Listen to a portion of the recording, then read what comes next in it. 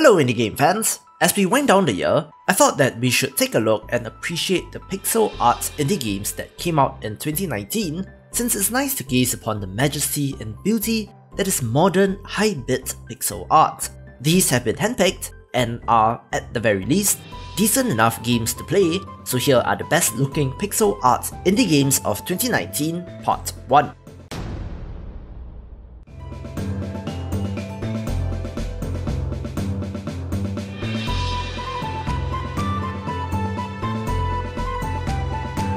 Odd Realm is a colony sim in the vein of RimWorld, but in a fantasy setting with a much more zoomed out perspective. There are different fantasy races, enemies and creatures that will attack, 4 biomes to explore, and 15 plus settler professions. What I like the most about these sorts of games is the emergent gameplay stories that will result from the interaction of the game's systems, and there looks to be plenty of opportunity for that in this game. Very solid one of these, which is still in early access, but patches and updates have come at a steady clip, so fully confident that it is on schedule.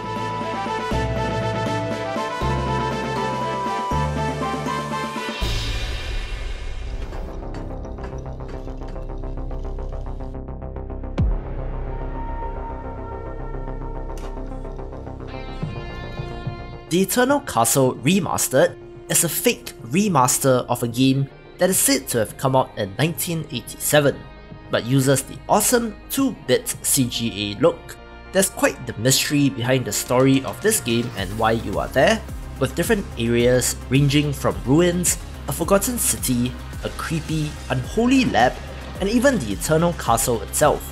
The colours used are very bold and leave a significant impression, so something that does really look visually stunning. Do yourself a favour and pick this up.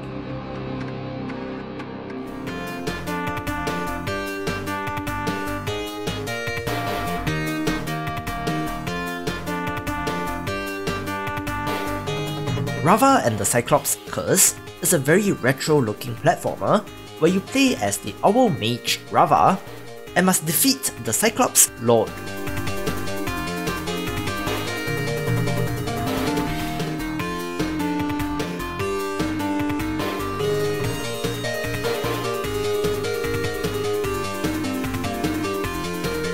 You have 4 familiars to help you along the way, which you can switch freely between at any time, each with a different type of projectile, and the throwback look is very well done.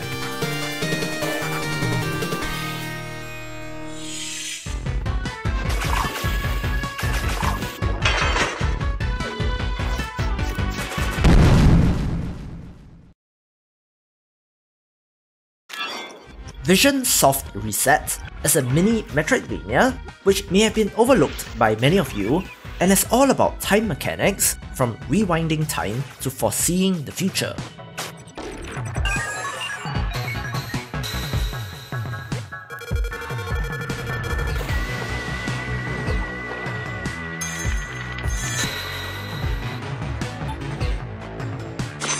Definitely a smaller title that may not have gotten the attention that it deserves, so I hope that this video at least puts it on your radar.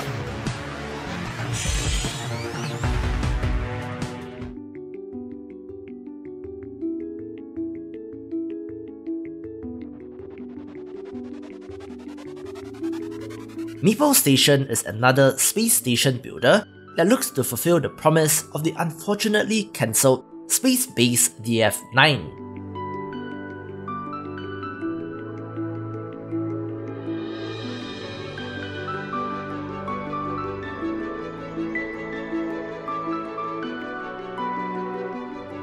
As with all base builders, it is about building up a self-sustaining ecosystem for your meeples, providing for their every need, but in this, there is an antagonistic force that will periodically attack your base.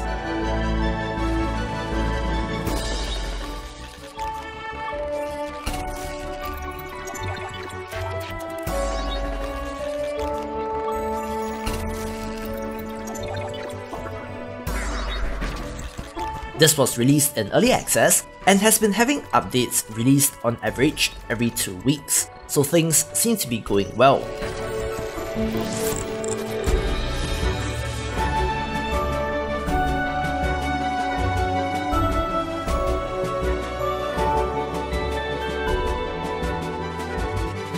The pixel art, especially in larger space stations, is especially satisfying since everything moves like some sort of Rube Goldberg machine and is pretty nice to watch.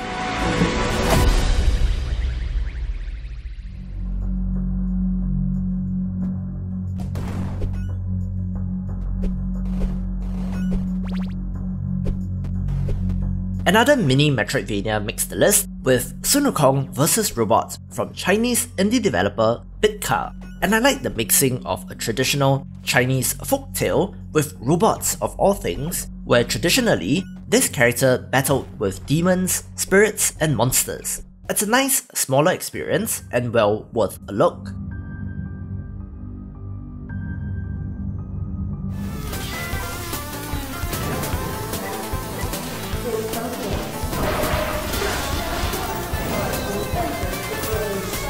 One of the titles that impressed me the most this year in terms of pixel art is Demon's Tilt, a 3-stage pinball table that evolves as you play. There are demons, manticores, a high priestess and more occult imagery, and the sheer amount of detail and systems in this is really stunning. It can be a little bit difficult to get into, but if you love pinball, this is a no-brainer.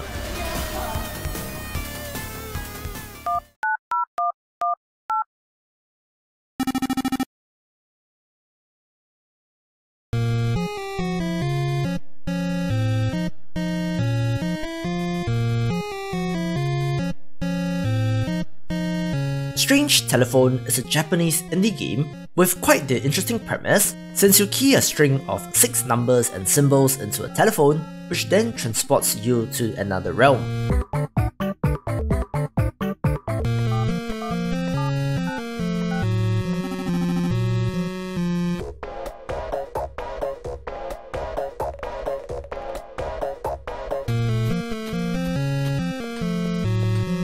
Kinda quirky and weird, with multiple endings and adorable pixel art characters like the telephone itself and even the rabbit seen in the trailer.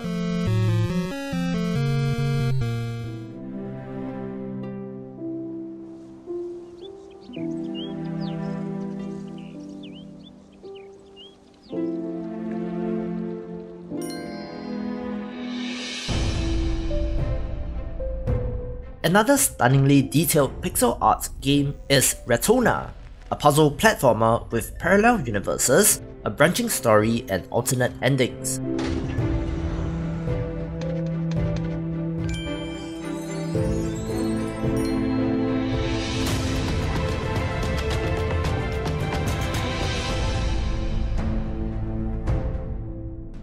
The two interconnected versions of the world will interact with each other depending on your actions as you puzzle your way through 32 levels with cause and effect consequences.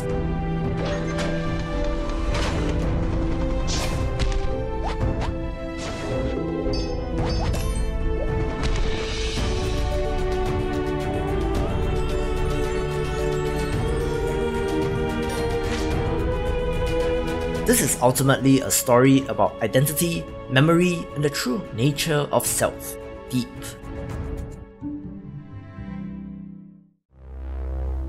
The Earth is adrift in a mysterious and limitless cosmos to which mankind is as ignorant as it is insignificant. Those who have left their humanity far behind whisper of the great old ones. Gods, titans and monsters that comprise and control the very fabric of our malignant reality. In their wake there is only insanity and death. This is why the stories of the rare few to stand against them go untold. Lovecraft's Untold Stories is an action roguelite where you fight occults and monsters as you seek out knowledge to defeat the great old ones themselves.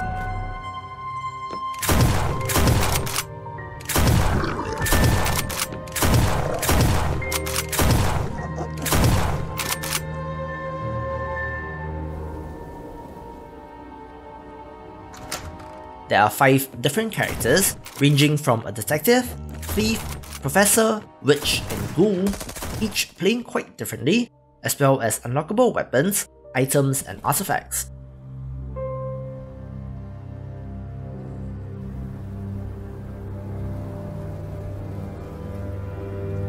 Fantastic sense of atmosphere conveyed by the pixel art.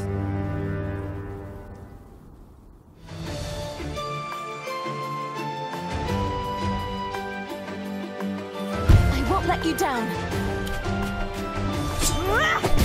A dominion grows.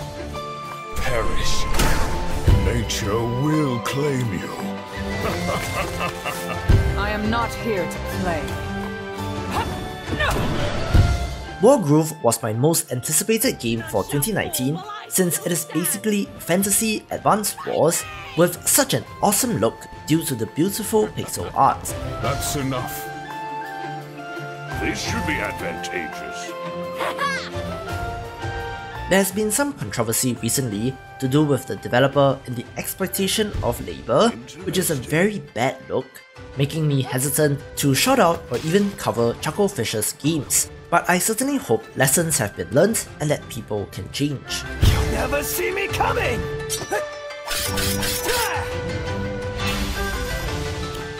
Greetings. I'm gonna break you! Putting that aside, Wargroove is a wonderfully put together package with an extensive story campaign that does get difficult in the later levels.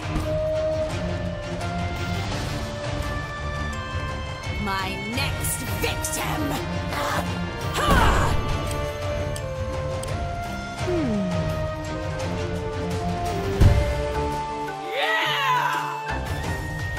While the story is perhaps a little generic, I did have enough of a push to keep me playing, and the game is rounded off with multiplayer support, a level and campaign editor, a puzzle mode, extras and secrets, so as a turn-based strategy game, something that I would recommend.